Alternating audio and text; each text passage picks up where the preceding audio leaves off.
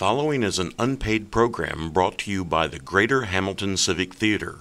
Warning, this program contains entertaining content. From the people who brought you Bread Gone Wild comes this spring's most culinary-filled musical, The Baker's Wife. Do you like to be entertained?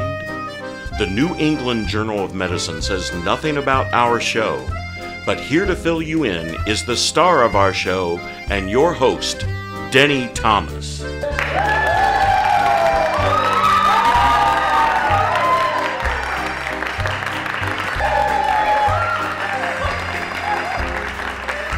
I'm Denny Thomas, and I'm not a baker in real life, but I play one in the Greater Hamilton Civic Theatre production of The Baker's Wife, April 29th through May 2nd at Parish Auditorium. Do you like musicals? Absolutely! Do you like Cats? Do you like Cats, the musical? Nice kitty, warm kitty, little ball of fur. Well, this play is nothing like that. The Baker's Wife is written by two Americans, not some British guy. Oh! Do you like fiddles? Yes! Do you like roofs? Yes! Do you like Kristen Chenoweth? Yes!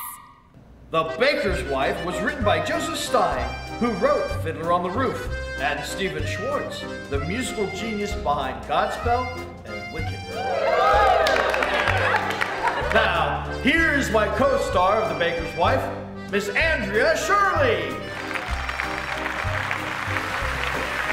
Andrea Shirley.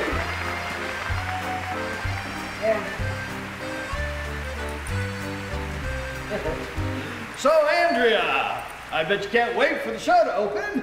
That's right, Benny. That's Denny. Sure, hun. The Baker's Wife tells the story of a middle-aged yet unbelievably handsome man and his younger wife. Much younger. Who moved to a small French village in the 1930s to take over the bakery.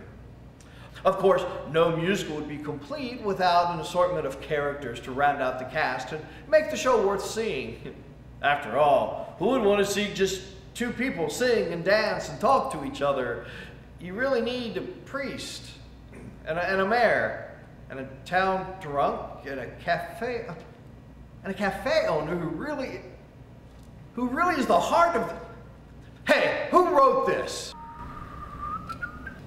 But The Baker's Wife is not all fun and games. You gotta ask, why would a beautiful young woman with the voice of an angel marry someone old enough to be her... brother? grandfather? And what might she do when faced with the day-after-day life with someone who's super nice, but not exactly Clark Gable? After all, this is 1935. If this was on Broadway, you might expect to pay over $200. But wait, you're not going to spend $200. No, not $200, not $170. Oh. Or $150. No, not $75, not even $33.50.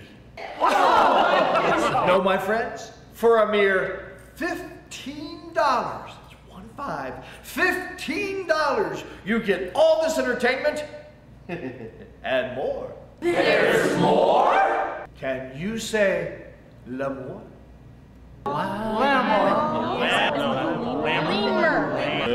I didn't think so.